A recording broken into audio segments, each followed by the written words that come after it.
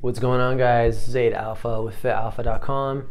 In this video, I want to give you my third update on how things have been personally going with me on my healing journey with prostatitis, chronic pelvic pain, and sort of give you some of the new insights that I've learned on why certain things worked for me, how they can work for you, as well as some of the challenges I ran into that were really frustrating and took me some time to figure out. But first things first, before I get into that, I want to share a quick update with you that the online course, the 4-week pelvic health online course that I had put up, is no longer available, and I'm going to share some of the reasons why in the upcoming points. But essentially, it wasn't working. It was costing me money. It was very complicated to use for the members. It was kicking people out. The videos were difficult to access, and it was requiring a lot of maintenance on my end, and most of the people that started it did not finish it. And so that just kind of gave me all the data I need to see that this product was not working, was not giving you guys exactly what you needed. And I'm coming up with something new, something better that has more of a community engagement and community coaching piece to it that I'm going to share more about at the end of this video. So stick around till the end to hear about that specific resource. Now, back to my personal journey. In the past, I've shared, the whole thing I went through that lasted for about 2 years, with the initial UTI, with the gut issues, with the back injury, and the muscle imbalances. And the last updates I had for you guys is that I was completely pain-free, and the only thing left for me to resolve was some muscle imbalances and tightness on the left side of my body. So the great news is that I'm still pain-free. I have not had any flare-ups in the last year or so, pretty much since I've recovered. I have not had any pelvic pain whatsoever. There's been some minor momentary exceptions where if I'm sitting for a really long time, I'll notice some tension in my hips and my perineum, at which point I'll just release it or get up to walk around and it's gone. And there's been some minor instances where if I was really low on sleep and I had trained really hard the day before, I would notice a little bit of achiness around my butt, my glutes, my legs. And alcohol, still not good for me. Caffeine I was consuming for a while. I eased back up on it to sort of get rid of like chronic fatigue that I was feeling. But alcohol still seems to be a trigger. Whenever I have it, I'm bloated, I don't sleep well, and my urine burns almost immediately after. So my body's telling me that it's not a big fan. Aside from that, the tightness on my left side. Now this has played a massive role in sort of figuring out why I was in pain in the first place. And again, I've talked about it before. My left leg was significantly weaker than my right. My left upper body seemed stronger, more stable, and bigger than my right side. And as I've sort of been learning, I realized that I have something called a rib flare, meaning, the side of my rib, as you can see in the picture, is popping out a little bit. And what's crazy is that this is something I caught when I was like a young teen. I might have been, 12, 13, maybe 14. I remember noticing it and asking my dad about it, trying to sort of figure out. My dad was a doctor, so I was trying to get his input on it. And he said, it's probably not a big deal. And my 14-year-old brain was like, oh, your heart is on the left, so it's probably pushing your ribs out. That's why it's bigger on this side, which is completely ridiculous. Now I understand that this rib flare is actually really common, especially on the left side, because our diaphragm muscles are not equal on both sides, and it's a pattern that PTs are familiar with, where the right side is tight, the left side is sort of more expanded. In my case, there was a hip imbalance. My left leg and my left hip were significantly weaker than the right, and this caused a pull that shortened my left leg, left it even weaker, less able to be activated and utilized in daily movement, let alone in exercise and weighted training. And this translated into that rib flare, tightness in my QL and my low back that I pretty much still work through every day. And I haven't had the tools to actually properly fix it until very recently. And one of the reasons that I took down the online course is because it was sort of heavy on stretching and doing yoga. And I am now learning that stretching every day is not good for posture. because it does not help your muscles get stronger. It only lengthens you, and it just pulls at your muscles, so it leaves you kind of lengthy and less balanced, and doesn't actually fix the postural imbalances. And the other piece to that is that stretching doesn't teach your brain anything. That's sort of why it doesn't work. It's sort of like you're just pulling the muscle, it feels good, it stretches out, the effect lasts for like maybe 15 minutes tops, and then your brain just goes back to tightening whatever was tight.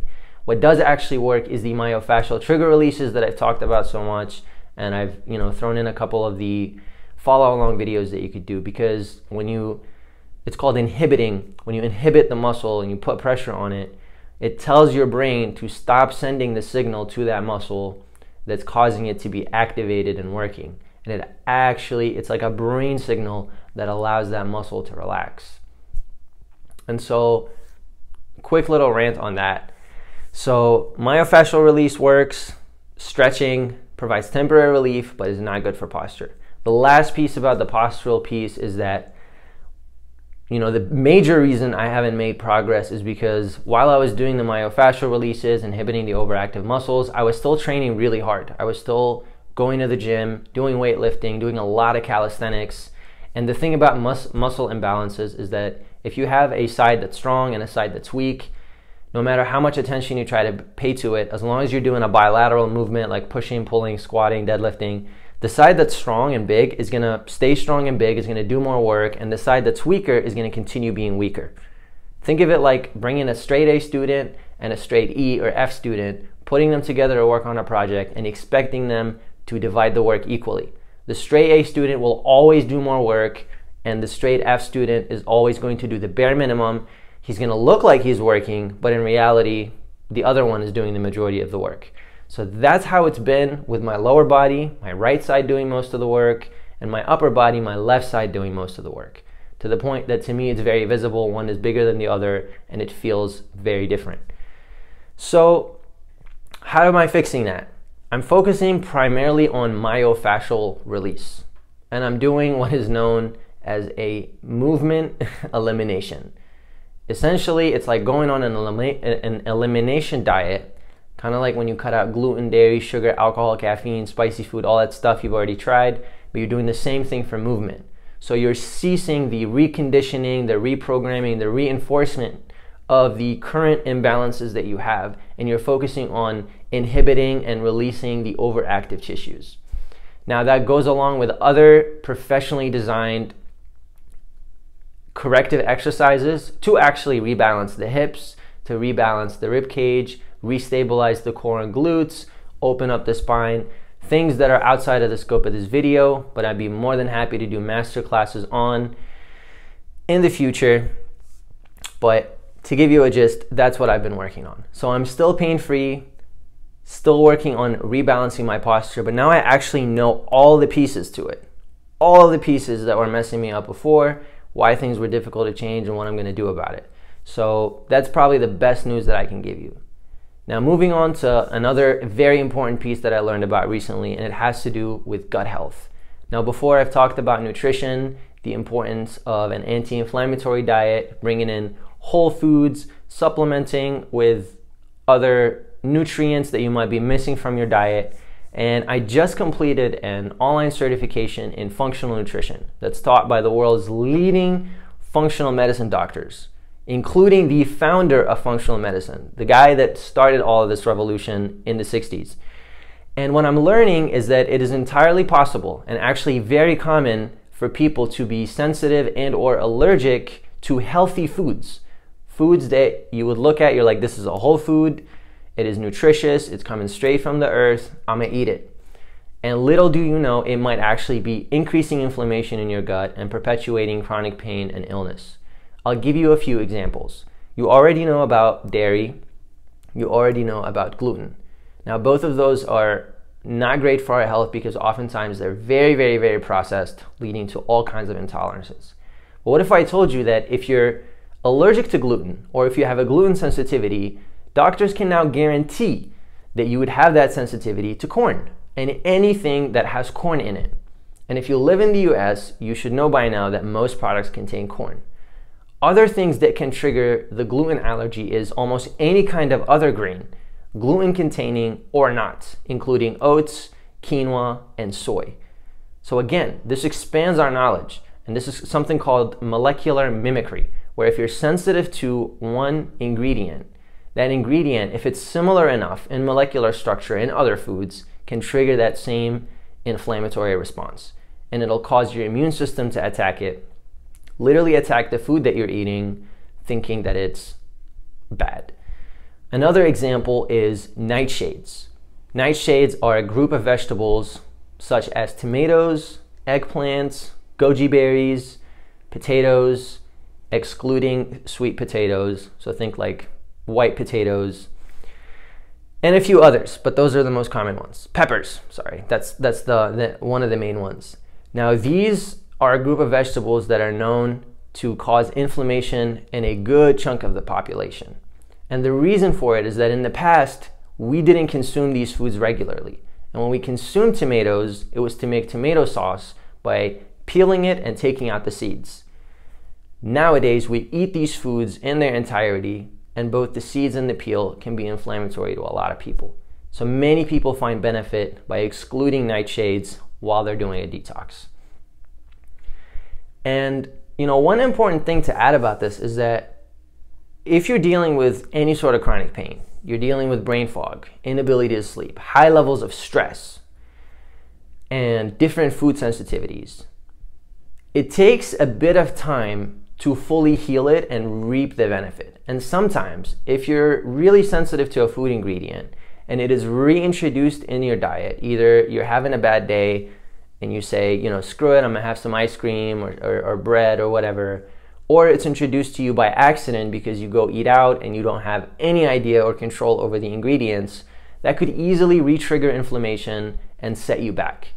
And those are small little details that can really hinder you on your healing process, whether you realize it or not. So be mindful that for some people, they notice relief in as little as 10 days. And that's a good chunk of us. For others, it might take a couple of weeks. For some, it could take a month, 3 months, or even 6 months if you're dealing with a series of inflammatory illnesses like autoimmune disorders. So keep that in mind as you begin refining your diet and doing an elimination diet. And if you are going to try an elimination diet, it's best that you only stick with the foods that have very, very low rates of inflammation and sensitivities. And that includes sources of protein like organic grass-fed beef, wild-caught salmon. Eggs actually can cause sensitivities to a lot of people, especially egg whites. They contain a protein called albumin that many of us are sensitive to. So keep those out for now. The usual, evils like gluten, dairy, alcohol, wheat, sugar, all these can stay out too. Leafy green vegetables will be your friend. So think salads, non-starchy veggies, sweet potatoes are okay. Things like Brussels sprouts, broccoli, make sure you cook them well or steam them really well so that they don't, cause a lot of gas and bloating when you eat them. And low sugar fruits like avocados, olives, lemons, and, berries in moderation. I tried this exact protocol that I just shared with you for 10 days. And even though I wasn't dealing with serious inflammation, just doing that diet for 10 days, I dropped about 10 pounds of fat in those 10 days. And on top of that, my sleep improved, my energy improved, my body was overall less achy, and I felt incredible. And my hunger was really regulated. Like I only wanted to eat when I was really hungry. I didn't have cravings. I didn't have like rushes of anxiety and stress. I was able to work longer hours. It was incredible. Now it meant that I wasn't hanging out with people and eating out. I was only cooking and eating the food that I bought myself and that I'm preparing myself. That way it's not full of processed oils. I'm only using coconut oil or butter to make it. And it had incredible results. Third portion. So now we've talked about the posture piece and the movement piece. We've talked about gut health. And to sum up the piece about gut health, the reason I brought all this up is because if you've been dealing with inflammation for a long time, you'll develop something called leaky gut syndrome, which is where the intestinal lining, which is just one cell thin, starts to have holes in it due to inflammation. Now, these outside parasites and fungi that, are generally contained and protected and managed within the gut now start leaking in your bloodstream, and they could end up anywhere. We're talking fungal overgrowth, parasite overgrowth, bacteria that's okay in the gut that isn't okay in other parts of the body leaking out, and can even, lead to end up in your brain. Now, the brain has something called the blood-brain barrier that normally protects it against these things, but with high enough levels of inflammation, chronic and long enough, that blood-brain barrier can be, broken, and that's when you have, things like depression, anxiety, and brain fog. So none of this is to scare you, but it's to really and honestly tell you and give you a full picture of how nutrition plays a massive role in your healing and lowering inflammation, regaining control over your health. And a lot of mainstream knowledge just doesn't cut it. You need a customized, individualized approach, and you need to do this elimination diet to figure out what it is specifically you're allergic to.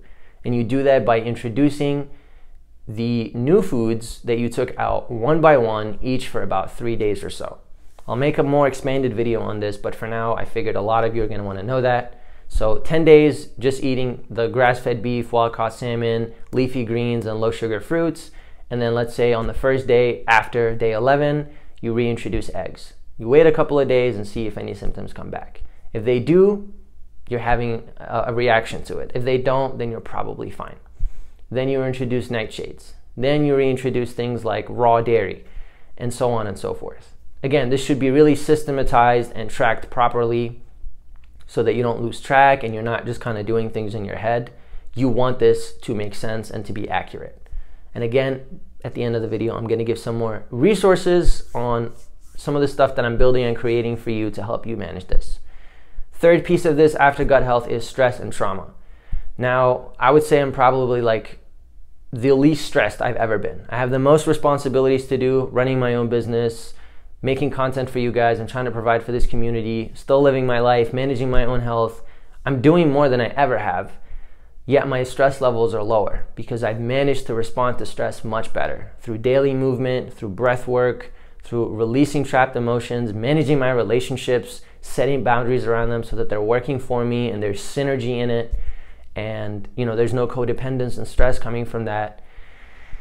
And also having community. Like I cannot stress the power of community, having people to lean on when you need them, having people to celebrate with when you're winning, because success by yourself is just miserable. And the devastating effects of loneliness on our health, both mental health, spiritual health, financial health, and of course physical health. And I've really been grateful to take control of this part, because even when my posture isn't perfect, when my gut health was still a work in progress, the fact that I was able to manage my stress, tap into the power of community, and be able to be present in my body on a moment-to-moment basis, no matter what's going on outside, is what's helped me persevere. And on that note, again, like I've mentioned before, the online course is no longer available because it was just another thing, another set of videos that you're watching from home and you're doing them. No accountability, no way of integrating it into your everyday life. And that's why I've decided to put together the Healing Circle. This is a place where you can track everything you're doing and share it with community. I'm talking about daily habits, trigger releases, movement routines, a log for you to track how you're feeling, rate your level of pain on a day-to-day basis, track your levels of stress, your nutrition, bringing everything together in one place. And it's going to be on an app on your phone with access to a bunch of other men, a bunch of other brothers, like a little tribe of us all healing together, working through this, with me leading the coaching sessions live every single week. This is sort of what I have envisioned so far, and it's not open yet. It's going to open up soon, and I'm probably only going to accept a couple of people, maybe 5 to 10 people to join in. And if you're interested in checking it out, I'm going to do a masterclass webinar on that in the next couple of days. You can sign up for it in the link below. You're going to get all the information on how the Healing Circle works, what you can get out of it, how you can use it to give back to this community, and whether it's something that's a good fit for you. So these are all the updates that I got for you. Again, I'm very happy to be sharing this message with you of being pain-free, of learning everything that I've learned and being able to share and give back to you guys. You know, I think about this community every single day. So even though I don't post regularly, just know that I'm thinking about you. I'm still here looking out for you, and you're going to get through this. Whether it's with me or with other people, you're going to make it. And again, check out the resources in the description to learn more. And I look forward to seeing you guys in the next video.